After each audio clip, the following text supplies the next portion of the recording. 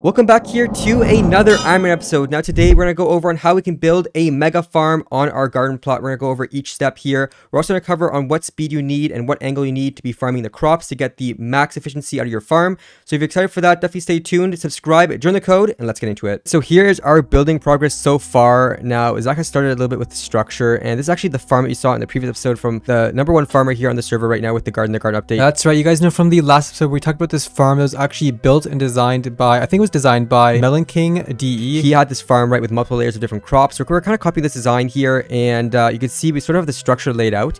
Now it does look a little bit wonky at the moment because we did connect a few blocks, and that's because we're kind of trying to do a little shortcut by using the builder's wand. So we're gonna go ahead and basically paste these lines in with the builder's wand, so it's sort of all connected, and then we'll go around with the shovel after, like a golden shovel here, and dig this out. So that's sort of the plan. Of course, we only have one builder's wand right now on the profile, so I'm gonna go ahead, warp to the hub, buy myself one here because we do need it eventually for the buy phone contact as well. So might as well buy one here on the profile. We'll see how it goes so far. I was already a little bit confused earlier with Zach. I said that he did it wrong, but I was just looking at it differently. I was just looking at it wrong because this block right here that's kind of missing on this correct layout is filled in here, but we need to fill this in for the builder's wand. So this will be gone, and then it will of course be the same structure as this. So that's what we'll be doing here. Let's go grab this wand and then start pasting. 12,000 bits. We got 337,000, so we're chilling. Let's go ahead and purchase this and confirm. Perfect. Of course, we're gonna go ahead and put in the infinite dirt wand in here as well. There it is, infinite dirt wand. Perfect. Let's warp to the garden quick. Alrighty, so here we go. Let's do the top layer. I'll start up here, and we'll just sort of paste across.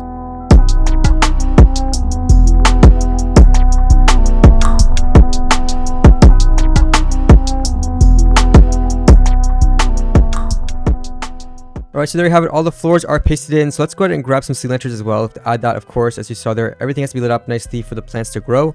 Let's go ahead and buy here from the builder. I think it's underneath rarity.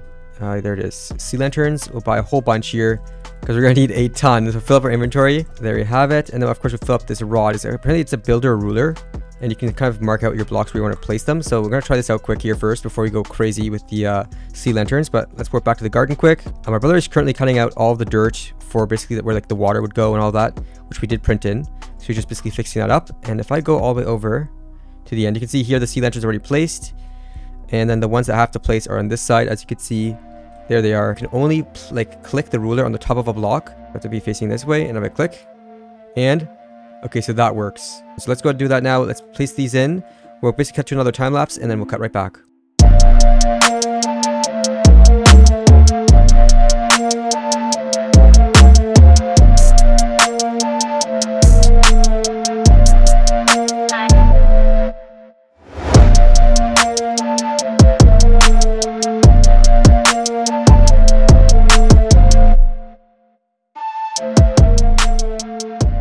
Alright, and we're on to the soul sand. As you can see, I just placed the jungle wall. Basically, this is going to be for the cocoa beans, as you guys saw there.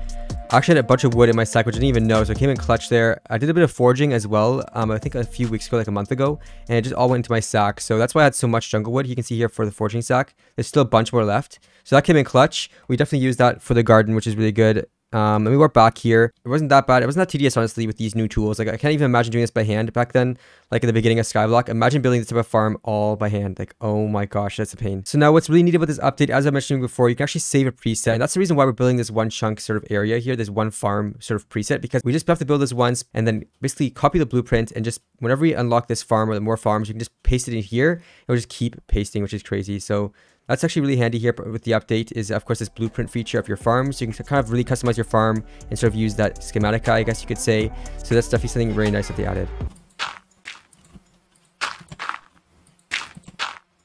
There we go, we did it.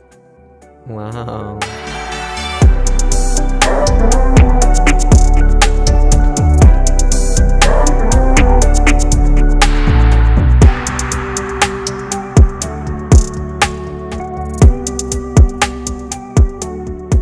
Alright, so here we have it. As you can see, all the water has been placed. We had a little bit of a problem with this. Zach's actually currently in a VC right now, talking to Death Streaks and briefing, and so far we got it figured out. We had an issue where the water wasn't flowing properly. We're just kind of doing it, I guess, too complex. We were using like Prisma pumps and stuff like that when we could just use a magical water bucket. So we got that working now. We're basically tilling the dirt, as you can see. is being placed without the seeds because we have to basically just till everything, get everything ready for seeds. And then we're going to copy this whole thing as a blueprint. And once it's pasted across the 5 plots, we can start planting. And that will be another job and a half. Honestly, that's going to be like the biggest part of this whole build. Right now, it's actually been pretty easy. But planting and just even farming the seeds for this planting process is going to be insane. Zach's still, of course, tilling the dirt. And he's using the greater hoe of tilling. As you can see, all the rows are being filled in. There's going to be melon, I believe. And then pumpkin and wheat, I think. Or carrot. Something like that. I think we got like carrot and then wheat and potatoes. So sort of in that order, I believe, but I think the first one's going to be melon, so that's looking pretty good. So we only need to till each edge just for like basically the melon to grow in and over. And it's sort of like a diagonal pattern as we mentioned before. So we can basically just do this angle here, fly across and just chop all the melon and pumpkin just like that. So we're basically getting 3 rows at a time instead of just getting 2. All right, so we're pasting it in. We're going to see if it works. We're trying it on the cane right now. And you can see it is clearing the first layer, which is the floor. It's kind of scary. I don't, everything, oh, is it overriding? No, it's not. Okay, I thought it was just clearing the whole farm for a second. Okay, so just removing the wall. Okay, so far it's promising. Looks like just clearing the plot. Oh, no way. It's pasting. Yo! Let's go. That is so cool.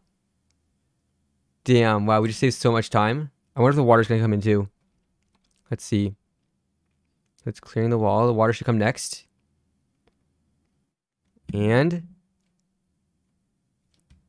no way, it's doing the water. We got ourselves now 2 plots of this infinite farm. Again, it's only infinite once I think we have 5 rows. So 5 long, basically. This thing's going to be really, really long, but very narrow. And we can basically just run back and forth until we have enough crop, and it's going to be infinite. So we'll cut back once all of this is done. Might do a little time lapse here with the replay, and then just take a look at how long this thing really is. I also think that we can't get the max length yet because we still have one more plot to unlock at the very end. So we're still missing that one plot. We're slowly working towards that with compost. As you can see there, there's still trees in that plot over there behind me. That this plot is going to cost us 96 compost. So we're slowly working towards this. Of course, this one's being pasted in, as you can see. So once we have this unlocked, we're going to have a max stretch here of infinite farms that we can plant. All right, so here you have it. As you can see, now everything's pasted in except for that last plot, as I mentioned. But look how long the stretch is. It just keeps going, going and going and going. Absolutely insane. Look at this. This thing's so long. It's going to take forever to farm back and forth. So there's definitely infinite here once we have that last plot. But like honestly, it's already enough for me. I would say like it's actually insane how much of this crop we can put in here.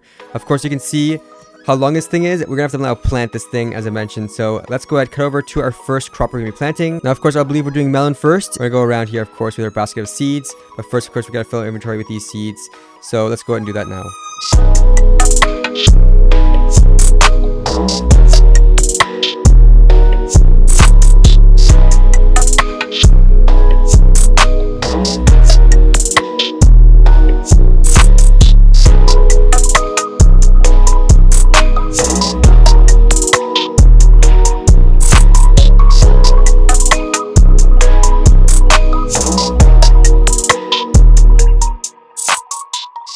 And we are cutting back on the new day here, and as you can see behind me, the whole farm is officially grown in and planted. Look at this. Actually insane. We got ourselves the melon, the pumpkin, the wheat, the potato, the carrot, the netherwort.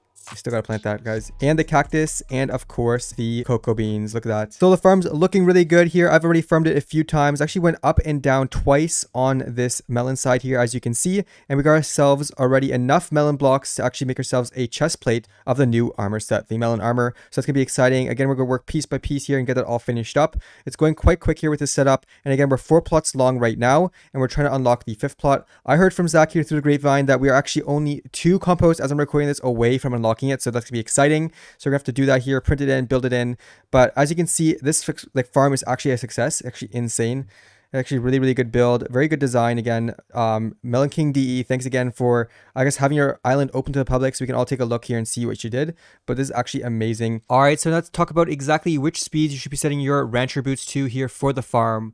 Now we're gonna be going crop by crop here. It'll be also in the description, but I'll put it on the screen as well here. So for wheat, wart, carrot, and potato, it would be a speed of 93. For pumpkins, melons, and beans, it'd be a speed of 155. And for cactus and mushroom, it'd be a speed of 400 and cane 327. Now, of course, cane's gonna be on a separate plot. That's like back to the way it used to always be. But those are the new speeds here. You guys have to set your adventure boots to. And now let's talk about exactly the angle you have to be looking at, because you have to be at a special angle or a certain angle when especially farming the pumpkin and the melon. Now, the first step you want to do here to farming this is actually setting your break key to a keybind. So I'm gonna set mine to actually F. So I always do F, just the way I've been doing it. So controls, go down to the attack and destroy button and change it to F.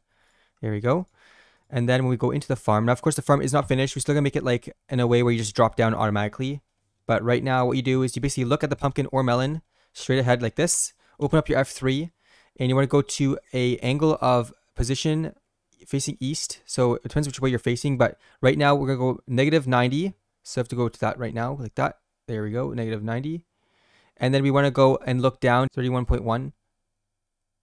There you have it, that's close enough. So -90 and 31, of course, all farms will be like -90 or 90. And of course, you make sure you're just looking down to 31. So now what you do is you just click your keyboard. We want to go left. And of course, you want to farm. So you're going to break with the key F. So we're going to break with the key F and walk left. So there you go, as you can see. And this is how you farm it. It's going to break like that. Of course, I'm using the wrong axe right now, which is hilarious.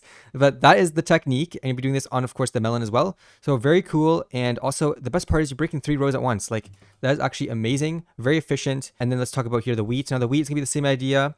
You're going to be kind of going on this water strip here. You're going to have to put depth striders onto your boots, depth strider 3, and you're gonna look straight ahead and just run across like this and just break everything. Of course, you'll be at -90 again, so that you're basically perfectly straight and you're not drifting too much. For some reason, when I was farming, I was drifting a little with -90, so you might have to go 89.9. That's what I did, actually worked for me. Just play around with that, but usually it's supposed to be 90.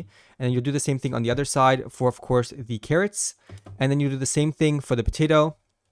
As you can see, like that, and then you'll do the same thing here with another word. Now ours is 10 wide. But there's like a growth problem on Hypixel, so we made it 10 wide because it has to be infinite, right? So we did from either side. So again, that's what you do from either side, and you just farm that like that. So when you're farming the cocoa farm, you want to be looking up at around 45 degrees to find the sweet spot, and of course, be going at a speed of 155. You can go a little faster if you want. You might miss a few, but basically running straight down, looking up like this, and you're gonna break all the cocoa. So that's how you farm cocoa. Of course, it's just like before. You know, nothing really changed for that.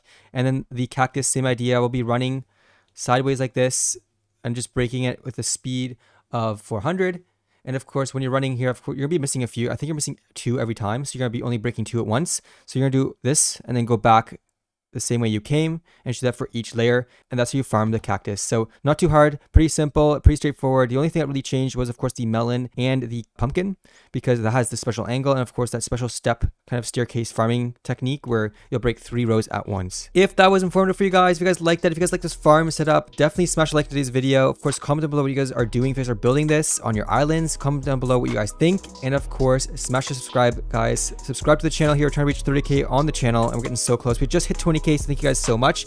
And to all the new visitors, thank you for watching. And of course, you guys can see we are twins. It might be hard to actually follow along sometimes depending on which screen we're on, but we actually have our name tags at the top, Twin 1 and Twin 2, depending on the screen and who is talking. So you have to keep an eye on that. You guys know exactly what's going on.